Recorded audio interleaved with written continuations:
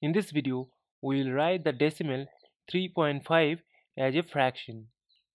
We know that this will be a fraction whose numerator will be the number without this decimal, that is 35, and its denominator will be 10 because there is only one digit after the decimal place.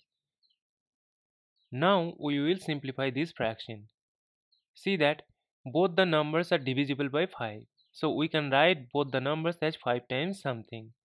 35 can be written as 5 times 7, whereas 10 can be written as 5 times 2. Now we can cancel 5 because it is present in both the numerator and the denominator. So it is now equal to 7 over 2.